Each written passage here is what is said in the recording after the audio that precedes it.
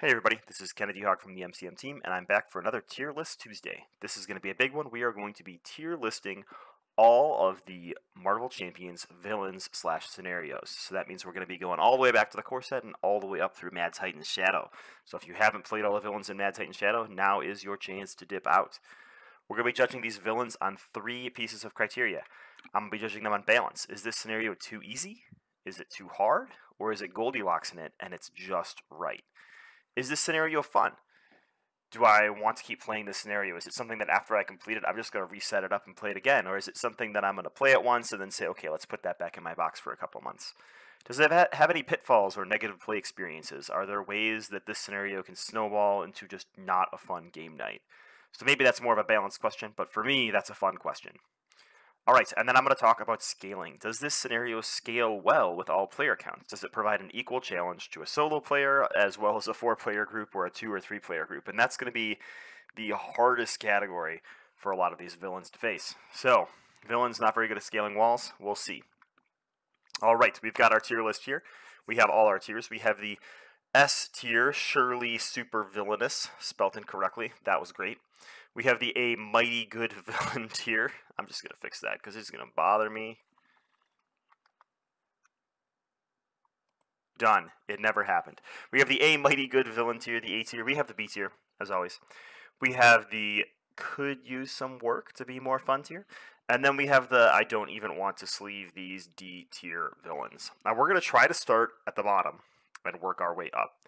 So to start out our D tier villains, I'm going to go ahead and throw my girl, Nebula, right there. Nebula is just a monster. Whether you're playing in multiplayer or solo, whether you're playing in campaign or standalone, Nebula is just a bad experience. She's a little bit too hard, but she can also be too easy if she just pukes on herself and draws the wrong cards. And to me, that just it kills the funness of the scenario, because depending on how I shuffle the deck, it's either going to be fun and I'm going to have a chance, or it's going to be fun, not fun and I won't have a chance, or it'll be not fun and Nebula won't have a chance. But very few are that first category where it's fun and I have a chance. Balance-wise, she's just got too much surge to be enjoyable. I mean, defeating her is surely a feat that is to be celebrated and excited about, but she's definitely on the too hard end of the balance scale. All those cards that, reveal a technique that cause another surge. There's the side scheme that it searches the deck, reveals a technique, and then that technique surges into another card. All of a sudden, you just got 3 encounter cards. One of them's a side scheme with a hazard symbol you got to get rid of, and Nebula's punching you in the face. It's just not fun.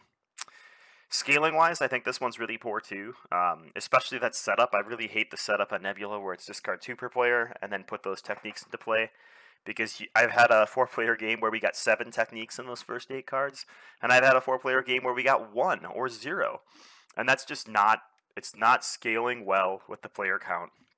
Surging for every player is really poor scaling, and surging for only the first player is also really poor scaling, right? If you're playing standard, in 4-player, you only have the chance of 1 surge divided by 4 people. That's like a quarter of a surge per person. But in solo, it's 1 surge per person, so it's really horrible.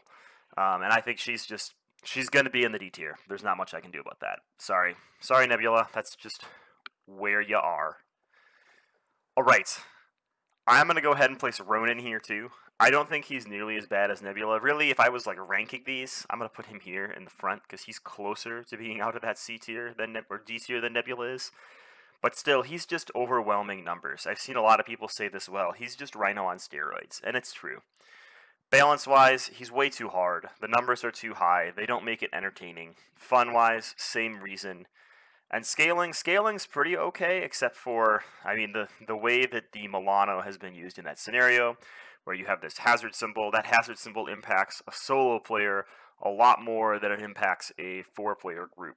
So I think that he fails quite a bit on scaling, and those are 2 of my most disliked villains in the game.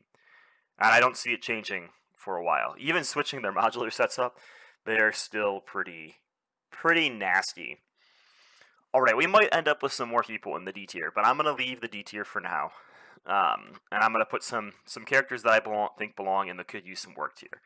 I think Risky Business is a really great idea as far as Green Goblin goes. I love the flipping villain. I love the villain that does different things. It's just a little bit too gameable. The balance is just too easy. You can sit in hero form and just let him build up counters while you prepare to save the day, and then you just raffle stomp him really fast.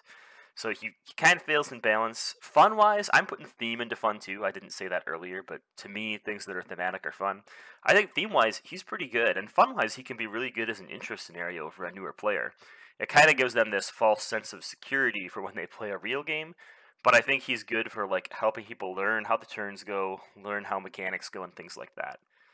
Scaling, I think he scales fine. I think he's a little tricky in solo because he ends up with so few counters on his insanity side that you have to get your damage in really quick. But he doesn't nearly have the scaling problems of Nebula and Ronin. I think if he fails anything, it's probably balance and maybe scaling. I think if they added some cards that trigger based on the number of counters on his environment, that'd be a really good way to balance him because you could no longer just sit back on your stool and build up your board while Norman gains a bunch of shields. Instead, you'd have to try to keep that low, and if you keep it too low, it might flip him or something like that. I think that would be a really cool fix for Risky Business. All right. Next up, let's put Wrecking Crew in the could use some work. I think Wrecking Crew is really close to being a fun scenario. I think if they just had a randomizer on Wrecking Crew, it would be pretty good.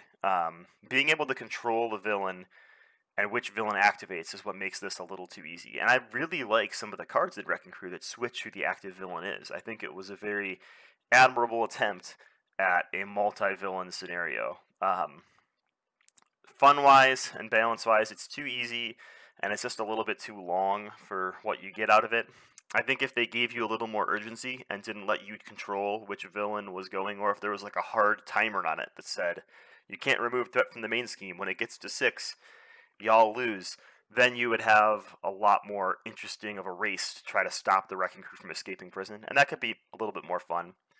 Scaling-wise, I think it's fine. I mean, all 4-player games of Marvel Champions scale very poorly in that they take forever, but that's not something anyone's going to avoid. I think that's pretty okay. I'm really happy with the scaling. I think the fun is that it's a little bit too long, and the balance is that it's a little bit too easy, but they could make like a really easy tweak, and this would jump up at least into the B tier, if not higher. All right, Absorbing Man, another C tier villain. So Absorbing Man is from the Rise of Red Skull set. I think he's really entertaining. He's got a cool hook where these different environments come to play and change on how all his cards interact. But the big thing for me is it doesn't actually change how all his cards interact. It changes like his final villain form, and there's a lot of cards that say if he has the Ice trait or if he has the Stone trait. If every card, and this would be a lot of headroom, if every card in Absorbing Man's set triggered based off what environment was in play, that would be way more fun, right? Because every game would be different depending on which environment comes out first, instead of it just giving like a little boost to some cards. So if every card centered around that environment and didn't just get a bonus if one environment was in play, that would make him a lot of fun. I really like that he is one of the few villains that has no minions in his set, so I find that really interesting. I really appreciate Absorbing Man for that fact. You can control how many minions there are and really test those minion decks when there aren't a lot of minions around, or you can overflood it with minions with something like the Band of Badoon. Fun-wise, he's just a little bland. I think his biggest thing is that he's too easy, he's a little bland, and he's got some cards that are really poorly scaled, like Avalanche. They're just poorly scaled cards. Anytime you get an encounter card that affects all 4 players, that's just a little insane-o. I don't think it should go that way in 4-player. I think it makes 4-player a little bit more difficult, which typically is the opposite of what you'd expect. It'd be really, really nice if all player counts had the same difficulty level, but that's a really hard thing to ask. But there's a couple cards in Absorbing Man's set in particular that deal damage to all 4 players when drawn and things like that, and those can be a little, in my opinion, brutal. Alright, we're having a pretty big C tier here, and let's see who else we would put in the C tier. I am happy with the order here as Risky Business being closest. I'm going to put Ebony Maw in the C tier. He is from Mad Titan Shadow. We did our strategy guide on him last week. I think he's got some major balance issues. I guess it's kind of issues in all 3 categories again. I think balance-wise, he's very swingy. He has the potential to burst you down to nothing without anything you can do about it, and he has the potential to just do nothing on you. And it almost feels like Nebula light. Like he's nowhere near. He's obviously not in the don't want to sleeve these category. But there's a good chance, or there are chances, that you can draw into or surge into spell environments that can just one-shot your character in a few turns. And putting that clock on yourself and having nothing you can do about it other than hoping to draw into endurance is a really bad feeling for new players and for experienced groups. And I just don't like that strategy. I think all the spells surging makes sense because they have delayed effects, but I wish they would surge if you didn't have another spell in play or something like that, because sometimes you just get surged into too many things, and it can just be not fun, is the baseline. Scaling wise, I think he's okay. I don't like his expert setup where you end up with 8 spells in play in 4-player and none left in the deck, because there's a ton of cards that trigger off looking for spells in the deck. Even his Stage 3 and main scheme Stage 2 is going to make every player discard cards from the top of the deck looking for spells. If there's none there because you're in 4-player and you really rocked and rolled him at the start of the game, I mean, you're just getting 4 acceleration tokens. And having something like that, like a non-fail safe like that come through is really, to me, embarrassing for Ebony Maw. Of the 3 starter villains in the different campaign boxes and the core set, he's my least favorite. He's the bottom of those 4. So I'm gonna put him in the C tier. I think they could rework some of his surge mechanics to make him less swingy and more consistent. And I don't think the villains need to be perfectly consistent, because that would make the game very boring. But they need to not, depending on the shuffle, have the chance to kill you turn 2 or do nothing to you turn 2 without the player getting to make any decisions about that. And I think that's just a shame. All right. C tier, C tier, C tier, huh? I'm going to go ahead and put Tower Defense in C tier. I really dislike Tower Defense, and I've made that pretty clear in Discord, so I'm sorry if people love Tower Defense. I think the scenario tried to fix a lot of the things that happened in Wrecking Crew, and they fixed them in the wrong direction, in my opinion. Spoiler alert for our recording on Friday. But I love the idea of having 2 villains out at a time. I don't like any of the implementations of it. In Wrecking Crew, you could kind of decide which villain was the active villain, and here you don't get to decide that, but it's predetermined, which is similar to a lot of video games. And a lot of other, there's some board games where you kind of see the villain queue coming up, so you know what actions the villain's going to take. And that's fine. That's like a cool mechanic. But it leads to a very unengaging gameplay, where you just go into this pattern of, oh, I gotta stun this person because they're going next. Oh, gotta stun this lady because she's going next. And I don't enjoy that style of gameplay. I also feel like a lot of the times there's these choices on the cards about what you're going to do, but the choice is very, like, false, right? In solo, you almost never place damage on the tower because it's too dangerous. And in multiplayer, you almost never give the villain a boost because they don't need the boost and there's so much room on the tower. And that just leads to poor scaling. I mean, it means the decision point is different depending on the number of players, and it works really well in like 2-player and 3-player. But it means 4-player, the tower is just kind of unengaging. And in 1-player, you spend the whole game trying to keep damage off this tower, only to draw, a treachery card that just ruins your day. And I don't enjoy that style of play at all. It's just not entertaining or scaled well. It's honestly, if I had to come down to it, if I had too many C tier things, I'd probably put this one in the D tier. I dislike it that much. So, what else belongs in the C tier? I'm looking around, and I'm not seeing anything that I totally think belongs here. I would consider Collector 1, and you know what? Do I put him there? The Collectors are tricky for me. They belong in either B or C, and I don't think they belong together. I'm going to go ahead and put Collector 1 in the C tier as well. Collector 1 is the one where he's filling the collection, and you have to like exhaust your character and spend resources and all sorts of things to keep cards out of the collection. It means you can't discard cards from play. It completely shuts off some aspects and style of play, which is a major turnoff for me. The scenario is way too difficult on hard. You're basically on a timer that you have to burst him down, which to me isn't a fun way to play. So I guess that rolls right into the fun category. Is this scenario fun? Honestly, I'm not going to lie. After I stopped playing the campaign for Galaxy's Most Wanted, this guy has not come out of my collection. The collector has been collected because I just don't enjoy this scenario. I mean, you can deck build around it and win, but it's not very entertaining to say, okay, well, I built the deck that's the silver bullet to this scenario and I won, hooray!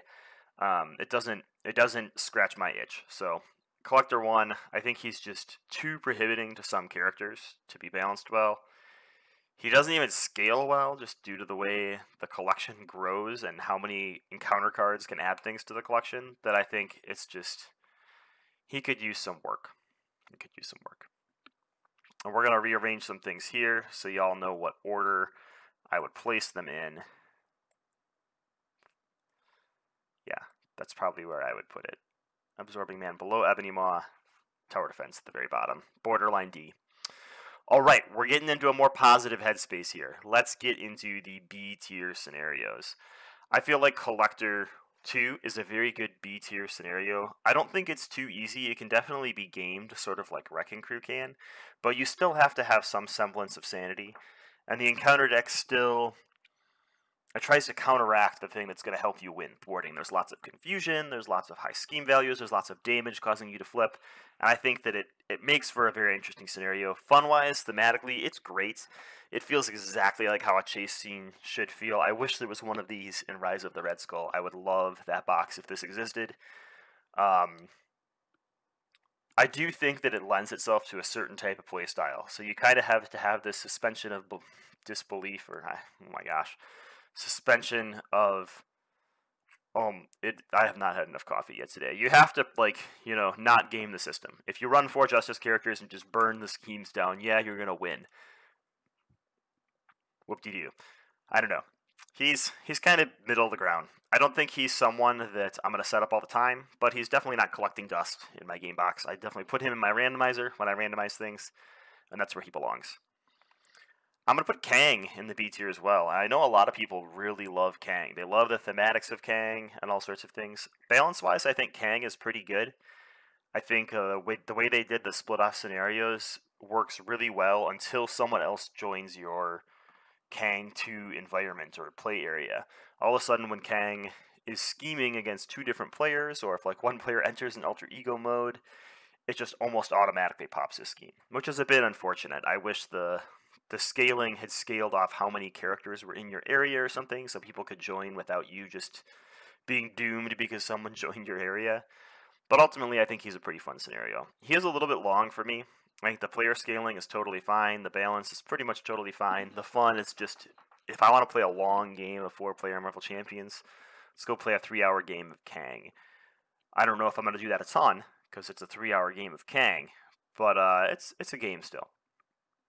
Alright, who else belongs in the B tier? I'm going to put Loki there. If you haven't gotten to the end of Mad Titan Shadow yet, surprise, Loki appears.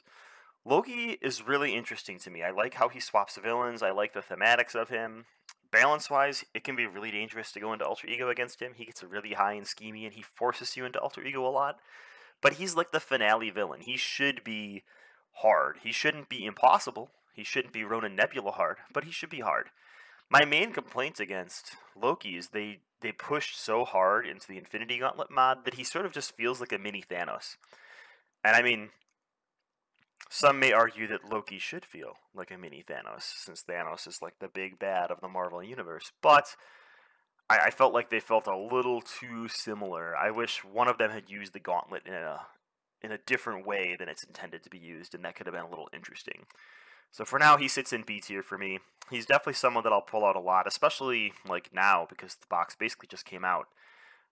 But I expect him to be one that's kind of like Collector 2 and Kang, where I bring him out every once in a while on a game night, but he's not someone that I'm like packing up to bring to every game night ever. Speaking of, let's get Taskmaster in here, and let's start arranging these in the right order. Taskmaster's the same way. I really like his thematics. I really like his balance. I feel like the allies make him a little bit too easy, and maybe he should have some ally hate in his deck to counteract those captured allies. Fun-wise, I think he's super fun. You're always excited to see that captured ally side scheme and see which one you get. And scaling-wise, I think he works okay. I think he does a really good job of pushing into this mechanic of like forcing you to flip, but also making it so you don't want to flip. And it's this good decision point for the player characters, which is what I think every scenario should have. So I'm really happy with the flipping decision points that Taskmaster pushes. I think the thematics of like discarding and looking for attack and thwart events, those cards are just great. And for that, he deserves a B tier spot. Probably lower on the B tier, but still a B tier spot. All right. This might make people mad, but I'm going to put Ultron at the top of the B tier here. I think Ultron is balanced. I think he's super fun in Standard. I think he's a little bit more challenging in Expert, just because that last stage makes him unable to take damage, and you got to do some sequencing there. I think that he's a fun scenario as well. I think he has an interesting mechanic and forces you into a different style of play where you're bringing lots of little damage and then big damage to hit Ultron. My main problem with him is scaling. There's a lot of cards in Ultron that hit all 4 players. Everyone puts a drone into play. Everyone does this. Everyone does that. Those are really bad scaled, poorly scaled cards for multiplayer, and it makes 4-player a drag. And for that, Ultron ends up in the B tier. I wish he was scaled a little better for 4-player. I wish like you couldn't damage Ultron if there was a drone engaged with you, right? So you had to make the decision of, do I help Captain America out over here, or do I go for face? And not having that decision is a little painful with Ultron. I feel like a little too much hitting all the players, which just drags a 4-player game out, which is the opposite of what a 4-player game needs. All right. Who's rounding out the B tier here? I think I'm going to put Rhino in here, somewhere near the bottom. Rhino belongs in the B tier because there's nothing special about him. I mean, balance-wise, I think he's okay. Scenario's not too easy, it's not too hard, it's a great intro scenario. Fun-wise, there's nothing better than like raffle stomping on Rhino and making him charge into tough counters or brick walls. Scaling, he's kind of like Ultron. He scales really poorly to solo. The fact that you can lose in solo just by sitting in alter ego form for 1 turn, even if you get the threat to 0, is dumb. It's just dumb. Like, you don't feel good when that happens, because there's nothing you could have done to prevent it. There's nothing you did wrong other than getting everything perfectly aligned and then having the encounter deck screw you. So I am a bit disappointed in Rhino's solo scaling. I wish they had figured out some way around that. It's really hard this early in the game to know what the popular player count's going to be, so I kind of give them a pass on it. And I've played a lot of multiplayer Rhino that's been really fun, but solo Rhino is just a little bit disappointing. And I think I'm done with the B tier. We've got lots of villains left, and I don't know who's going to be surely the superest supervillain of them all, but we'll find out shortly. Alright, let's start out with Claw. Claw is definitely a mighty good villain. Claw with his double boost cards gives us something that no one else has. Other people have it every once in a while where they get a second boost card, but Claw gets it for every attack activation. He has really interesting side schemes and forces you into side schemes and minions, which is something a lot of the other villains don't. Some force you into one side scheme or into a couple of minions, but none of them force you into both the way Claw does. I really like his ability to mix with new modular sets. Every time a new mod comes out that has any boost abilities, the little star symbols, I almost instantly try it with Claw, because it's so exciting. Like, when Hood comes out, I'm just going to go wild with Claw for like 3 weeks and play nothing else, because that's honestly what I want to do. I would almost put him in the surely super villainous category if I wasn't saving that for one specific character. Claw is almost surely super villainous. I think he's really fun.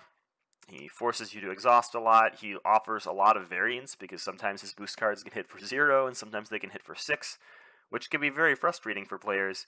But knowing that going in is half the battle. I think that Claw belongs in the A Mighty Good Villain tier. And if you want to fight me about it, let me know in the comments below.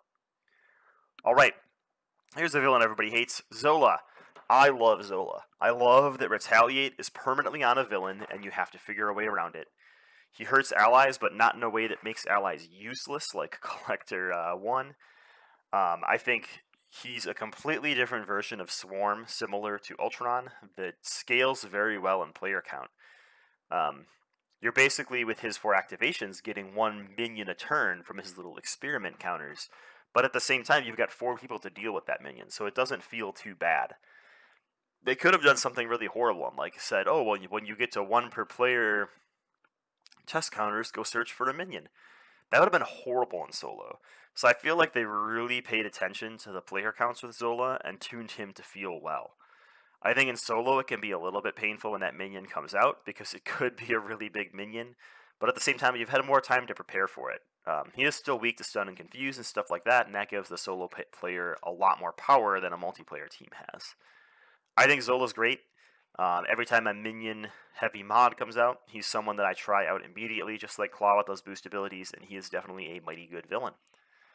Alright, we're going to put Hela in the A Mighty Good Villains category. If you haven't played not Galaxy's Most Wanted, you've probably played that and put it away. If you haven't played Mad Titan Shadow yet, you will play against Hela eventually, and she has a completely different way of playing Marvel Champions. There's no longer a threading out loss on the main scheme, or, well, I guess there kind of is. There's no longer a defeating the villain due to damage sort of scenario. You've got to progress through this story by eliminating side schemes and minions and side schemes, and really get Hela to the point where you can defeat her. I really like her scenario. I feel like it's very good at storytelling, which I'm a big fan of.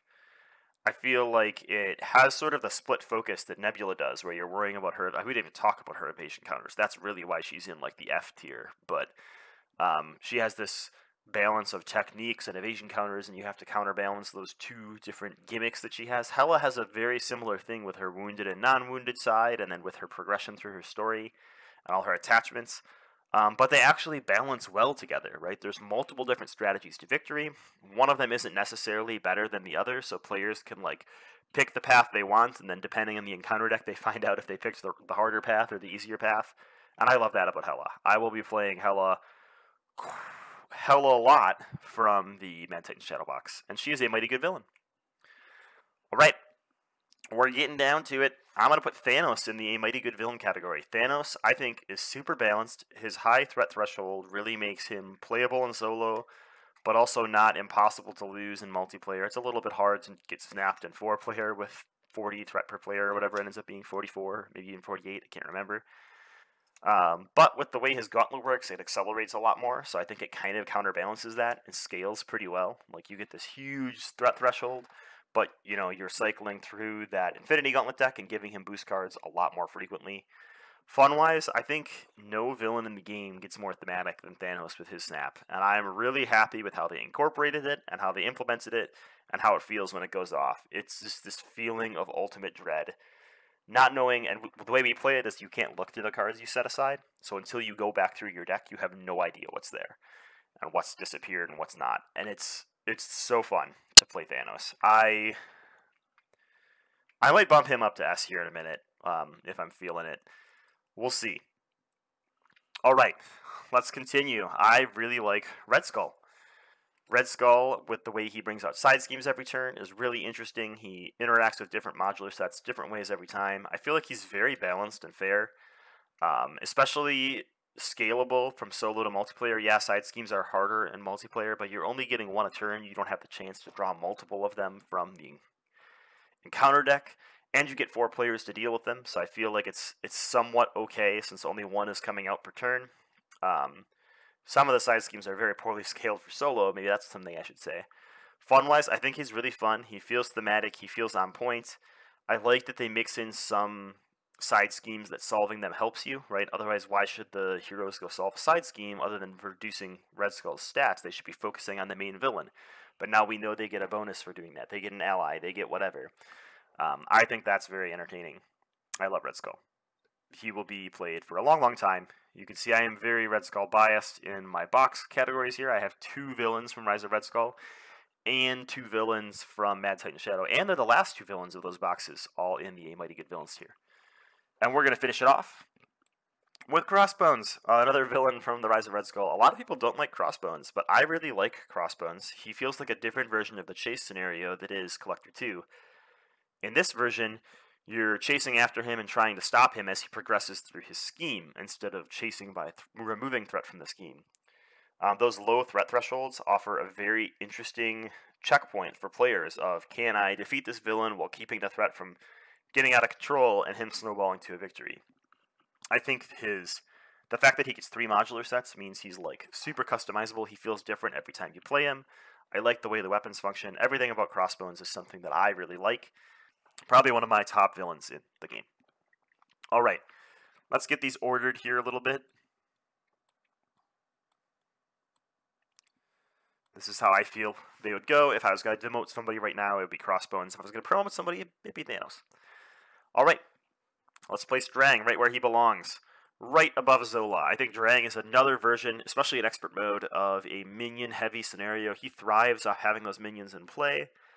I really like the thematics and fun feeling you get from the Milano and Drang. You don't get that in any of the other scenarios with the Milano, really. He always has this, like, the Milano always has this thing it has to be doing. But with Drang, you actually get the option to use it, and I think that that is really fun. I think he's pretty well balanced for multiplayer. I think that, I think he's pretty well balanced for multiplayer. I think he scales pretty well. The 2 threat per player can get a little brutal in 4-player. But I think that ultimately it's brutal in solo too, so it hurts either way in a Galaxy's Most Wanted kind of way.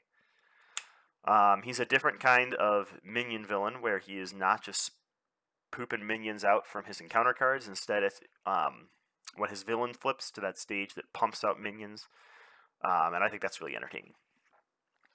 And then we've got mutagen formula. Jokes, putting it in A tier. I think mutagen formula is really fun. It's one of the classics from the first villain pack. I think it blows a lot of scenarios out of the way.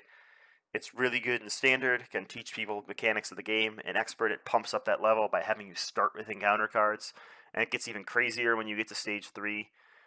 It very much feels like an upgraded Ultron, where you're fighting against Ultron, but his guys aren't little piddly dink guys. They're like a little bit harder, but they're also a little less frequent than his are. But with that initial surge of encounter cards, he still feels really difficult, but not impossibly or unsurmountably difficult. So the ideal difficulty curve for me is to be like in the 70% range of difficulty. And by that I mean, like, if I'm rating their difficulty from 0 to 100%, I want someone to be in the 70 to 80% range, which is where I feel like all these A-tier villains are. I don't want it to be in the 100% range or 200% range like Ronan or Nebula, and I don't want it to be in the 0 to 10% like Risky Business or like the Wrecking Crew. So you kind of got to be in that optimal spot. The one thing that does it for me is I think Thanos is a little more enjoyable in 4-player. I think it feels epic. I think it feels ultimate. I think you really feel the dread of letting the main scheme flip. And you feel that dread in mutagen formula too, but sometimes once you flip, you can actually control the board better in multiplayer. Whereas with Thanos, you know you're going to have some kind of person that's lost a part of their combo, and you have to figure out how the team's going to scrape together and get by. I really love Thanos. He is probably what keeps Mad Titan Shadow in the running for best box for me. You can see right here, I've got 3 villains from Rise of Red Skull in the A&S tier, 2 from Mad Titan Shadow, and 1 from Galaxy's Most Wanted. I think Loki's close to pushing his way up into the A tier, so I think those 2 boxes are pretty equivalent, but you get like the ultimate villain in Mad Titan Shadow, so I definitely recommend you try it out. This is where I tier list my villains. Remember, I'm judging them based off balance, fun/theme, and scalability with all different player counts. You might have a different opinion about where these villains fall, which ones are unfun, which ones are more fun. Let me know in the comments below. I'd love to hear your reasoning as to why Wrecking Crew belongs in the S tier. I'm sure someone will say it, and we will read it here. For now, have a great Tuesday, and I will see everybody tomorrow for a Workout Wednesday.